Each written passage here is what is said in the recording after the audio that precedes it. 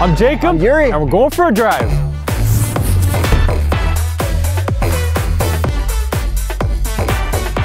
(2019) Volvo V90 Cross Country. So this is an off-roading beast. Sort of.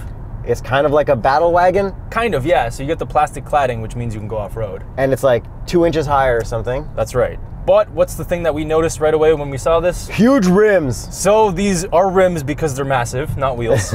And these are an accessory option, which I believe you have to get from the dealership. So they are 21s. 21s. 21-inch wheels on a wagon. It's insane that this has these wheels. This is like a stock car from a luxury brand. Yeah, and it's a cross country meant for off-roading. Yeah, and you really know that when you look really down low, you can see how much clearance there is. Exactly. Now, I will talk about ride quality first because of these wheels. So because you get these wheels on the cross country, ride quality is quite stiff. To be honest, as much as I love these wheels, I would probably option smaller ones if I was actually buying this. No joke, I'd probably find bigger ones. I love the way this thing looks. It's so hilarious. It's hilarious. Let's get into the horsepower and torque before we go any further. Sounds good, Yuri. We have the same old 2-liter 4-cylinder in every single Volvo, but this one is supercharged and turbocharged. Do you like the supercharger and turbocharger?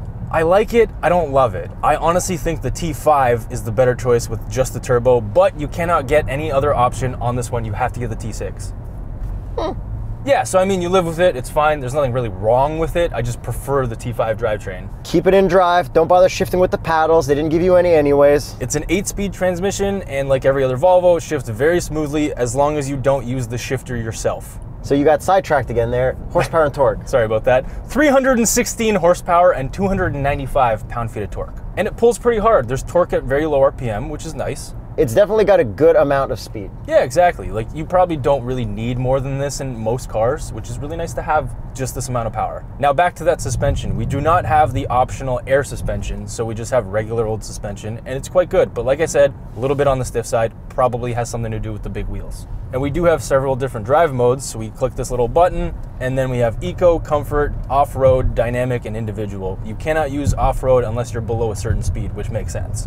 Yeah, Dynamic's the one you want to be in for any time you go fast. I feel like Dynamic you want to be in every Volvo. I don't mind Eco. It does a lot more turning off the engine for the auto stop.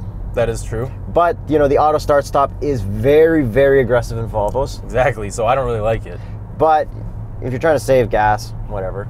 I guess. And Eco mode does help for pilot assist. I feel like it doesn't get too aggressive when tailing up onto someone. Yeah, and this does have pilot assist, and I love it. Yuri doesn't love it, but he likes it. We will do a pilot assist episode in the future. That's comparing every single kind of thing. Well, the top 3. Let's be realistic here. Well, whatever we can do. There's only 2 of us. Honestly, I know. Life's hard. We're trying our best. We are trying our best, guys. Trying our medium. No, I'm trying my best. We could try harder. We probably could. We'd probably ruin our relationships. Yeah. Burn out. Subscribers would go down. Like, these guys are trying too hard now. Pick up a drug habit and yeah, something like that. Jeez. Now let's talk about the looks.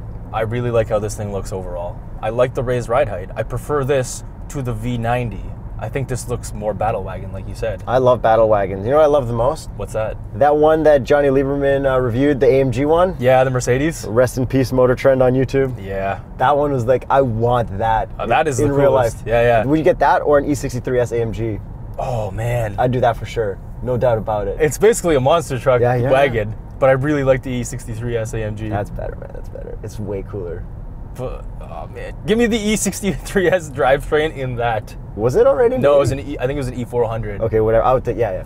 Back to the battle wagon looks. All right. The headlights, same old Thor's hammer on every other Volvo. Pretty much same old Volvo. Yeah, taillights. Wagon style, love it. Exactly, nice LEDs. We do have cross country written on the rear bumper, just like the old cross country models did have. Yeah, it's cool. It's a nice little touch. It's like a throwback. Yeah. And I noticed that the front end does have a lot more cool, like front bumpy stuff in the front bumper. Yeah, it definitely does have a little bit there. Do you like the grille? I do like the grille. Obviously, but it did look like a BMW from far away at one point. Yeah, it was weird. We both saw it at a distance. We're like, is that a BMW? No, that's our Volvo. I think the sun was hitting it straight on, and because that big emblem in the middle, it looked like 2 separate front grills. And because BMW grills are now getting bigger, it kind of like tricked us. Do you like the look of the plastic cladding on the bumpers, or would you prefer it be painted? I think it would look way better painted, but less battle wagon-like. I have a proposition for you. What's that? Wider fender flares, but painted. Yeah, that's what I'm saying. Yeah, but I'm saying wider than the cladded flares. Oh, I would love that for sure. Then it'd be sicker. Yeah, yeah. But then it would be like an Audi thing, like an RS model, because they get like really wide arches, and they do have an all-road. I also do like the plastic cladding that we have, like slightly higher above the side skirts on the door. I think that looks very rugged. I have another looks thing to talk to you about. What's that? That rear cage we have. Oh, the interior looks. You can see it when you look through the car from behind. That counts as looks. But this does have tinted windows. It's kind of hard to see. It's not hard to see at all. Every time I've seen a cage in the back, I feel like it's always been in a Volvo wagon. This is true. Should we do a Rex test? Hit him with it. Oh. Good boy. Look at that. Cage. Box test. Even with the cage in there, we'll still manage to get 11 boxes. Where do you get those boxes? Patreon.com/TheStraightPipes. Oh, the carpet. Visor test. Let's no, find out. Doesn't pass. We know it doesn't pass. No, we're doing it. I refuse. Yeah, well, we're doing it. 3, 2, 1. Fail. We'll never know if the passenger one passes. It does fit a medium. I can't believe you refused the visor test. It does fit. Fail. It does fit a medium cup of Timmy's coffee, but a small cup is like right on the edge. And I think that's a fail. that was like the first one where we noticed it was a fail. Yeah, So you can put it in this little section here and it passes. barely. And spills. Exactly. Apple CarPlay, Android Auto. Passes, flying colors. Doesn't rewind satellite radio stations. Although I have noticed that this infotainment is a little bit laggy compared to the new generation of infotainments in the S60. Yeah, because of that new chip in the V60. Exactly. So when this one gets refreshed, it'll probably get that. And hopefully, like we said in our XC40 video, which you've probably seen by now, they need to add hard buttons, do a hard button concept for the infotainment, and I refuse to speak about the infotainment anymore. Except the climate control. The climate control is automatic, and we got out of some non-automatics, and what do you have to say about that? I'm getting more used to automatic climate control, and I kind of like it. Yes. But in all seriousness, watch our other Volvo videos if you want to know about infotainment. I'm actually sick of speaking about it because they've made it the same across the board, which is fantastic, but it's the same things I don't like in each one. Exactly. And the gauges. The gauges are cool, but exactly the same as all the other Volvos. Actually, I have one thing I haven't talked about before. What's that? So when we go to our settings and we change our looks in my car, display themes, glass minimalistic performance, and chrome rings, it changes the way it looks here. I don't like the gradients in chrome rings. Fair enough. It does look kind of old. It makes it look cheese. I agree. Gradients are 2007, 2008, and you're 2000 and late. All right, I think it's time for you to drive after that little rant. There's something about Volvos that I haven't mentioned before. Really? I love the locking sound. It sounds so rich car to me. It is a very fancy sound. Like, probably the best. I agree. There's nothing I hate more than locking a car and hearing a horn. Like, imagine going home and it's like, ah! Yeah. Like, come on, man. Very annoying. So concentrating back on the trunk now, our cage does fold up, which is pretty cool. Yeah, it is nice. But you need to take out the privacy cover to fold it up. This is true. And that cage is meant for when you have stuff in the back, if you get in an accident, it doesn't fly forward and destroy everyone in the passenger compartment. Yeah, so they actually do have a separate dog cage. That's not the real dog cage. The best part though is this does have the folding floor panel, so you can hang your groceries up like you could in the XC40. Yeah, it makes a separate little compartment there.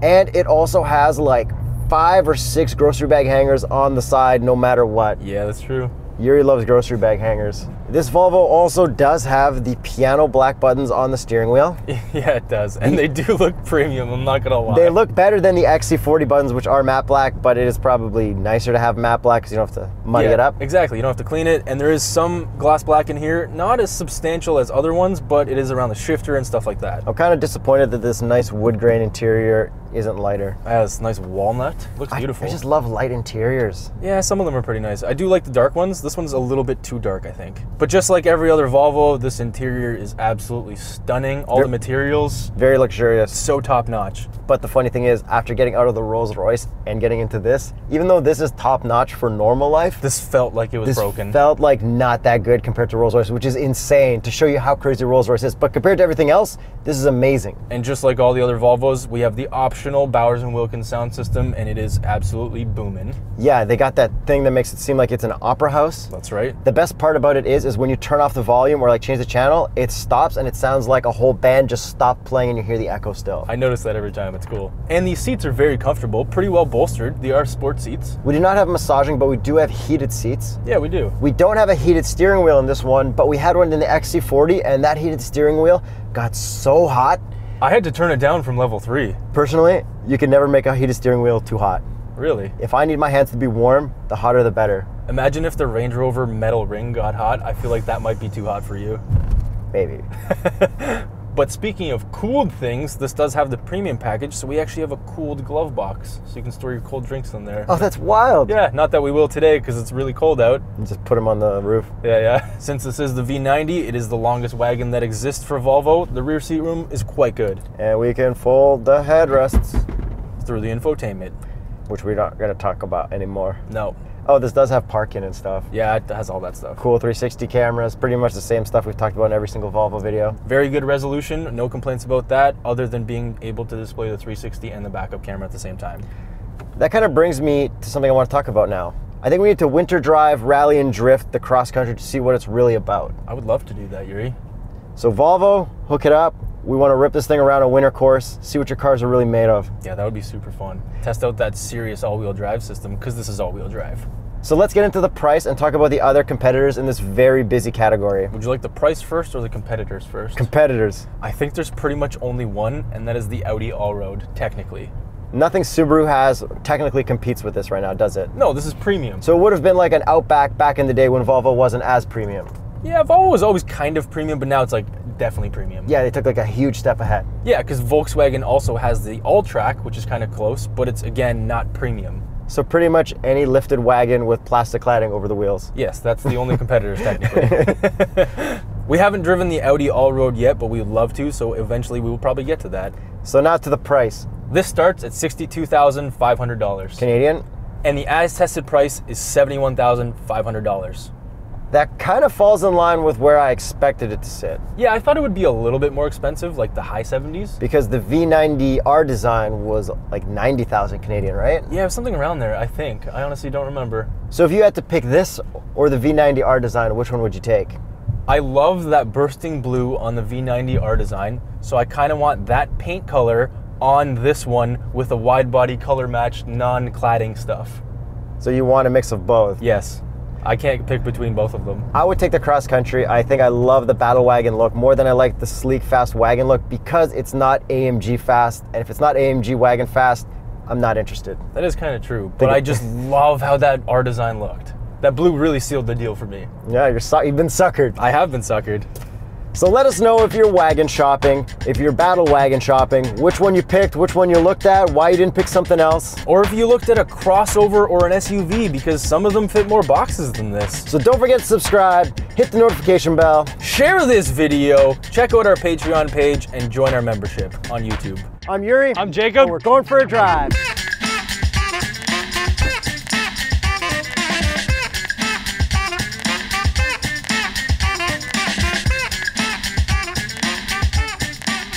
Subscription break. Don't forget to subscribe. Subscribe right now. Subscribe. We didn't do that.